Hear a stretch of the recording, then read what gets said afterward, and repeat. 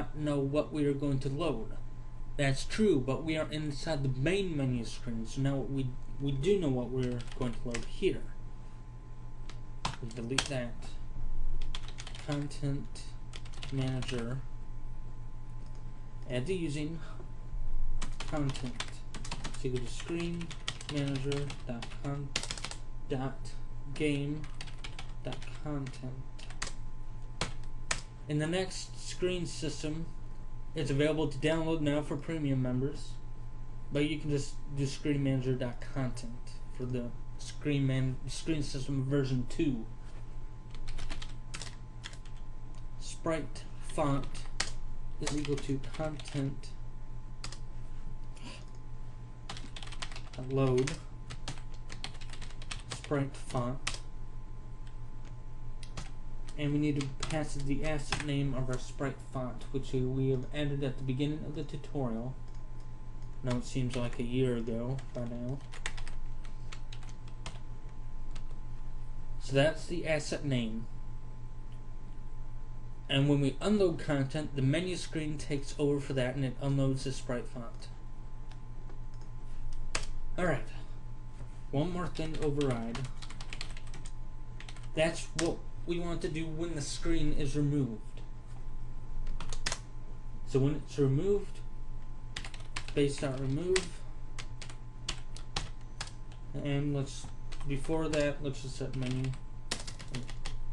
After that, let's set menu entries.clear.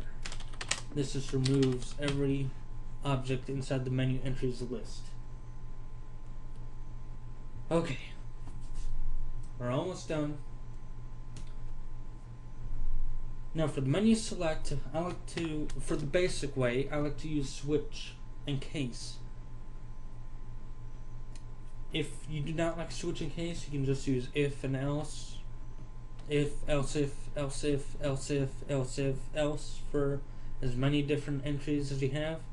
Or you can just use switch case. Switch the selected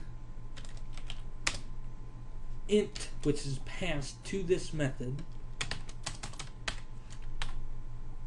case 0. And if you're not familiar with switch case, it's like if else. So if selected is equal to 0, which means we have selected the very first menu entry. Remember, this is an array, so the first one is 0.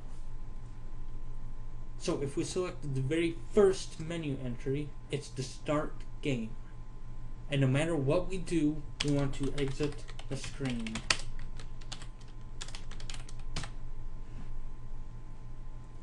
So if case set 0, we select the very first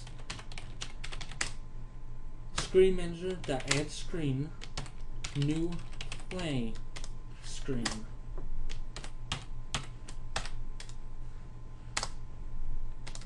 And we need to add a break here. Break just escapes. Case.1, we select the second menu entry, which is the exit. And that does nothing, so we can just remove that if we want. Or if you like to have that, just add exit screen to each case.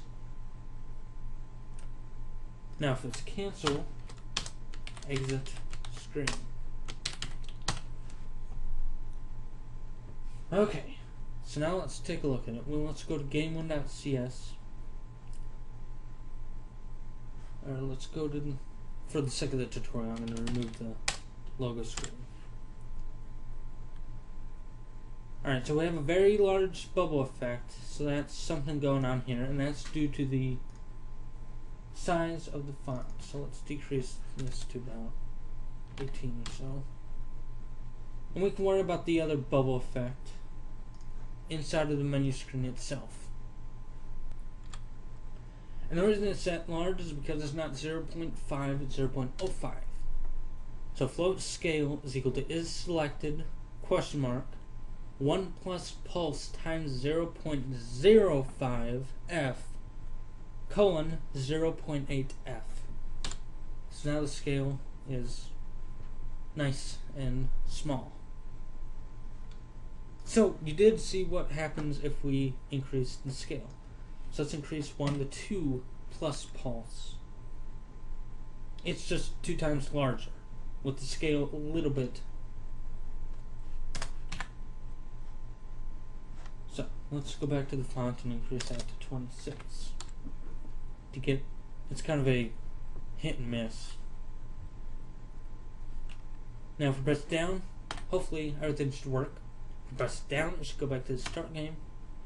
Keep on pressing down, it should loop between those. If we press up, start game. If we press up, exit. So that's taken care of inside of the menu screen. So now let's see what happens when we press enter. Play game screen is now